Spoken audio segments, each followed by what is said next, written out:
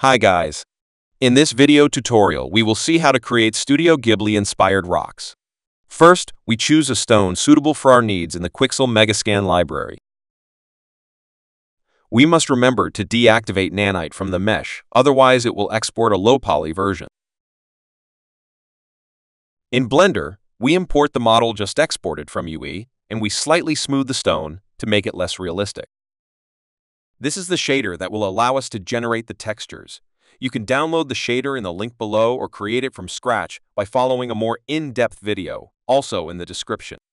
Once you have the shader available, set the colors using a reference image to find the right color shades. Here you define the base color of the shader, here the color of the additional variations. To change the shape of the shader spots, change the scale here for the variation spots. The shader is very customizable. You can play with the various settings to find the style you prefer. At this point, we can take advantage of the UVs already present on the stone to generate a PNG image of the shader. For this, we set some data to proceed on baking the image. It is important to set this data, otherwise the process will be very long.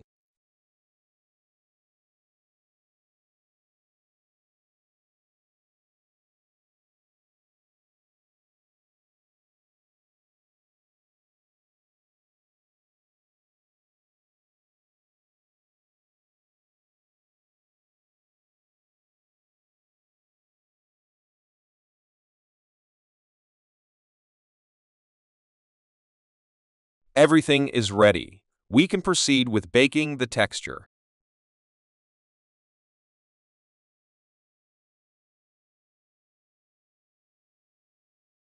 Here we save the PNG image to be able to modify it soon in Substance Painter.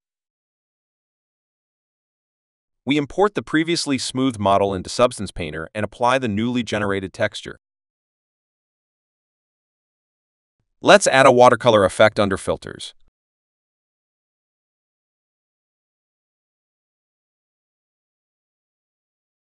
Let's quickly change some settings to improve the quality.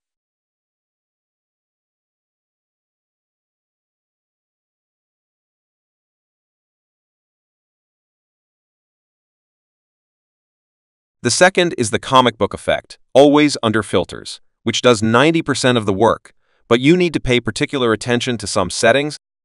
Color intensity, border opacity, and paint intensity.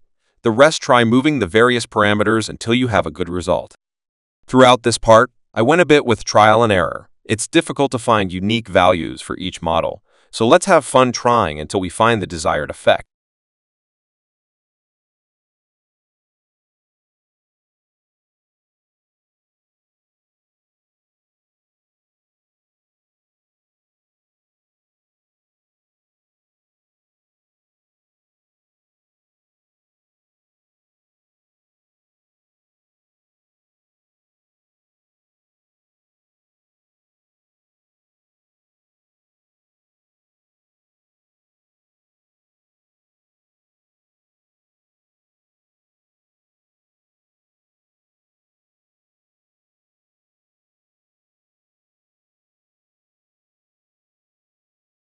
We export everything, generating the necessary textures.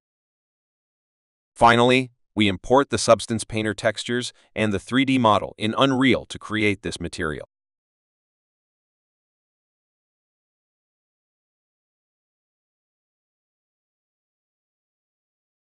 At this point, we can apply the texture to the stone, and here is our rock in Ghibli style.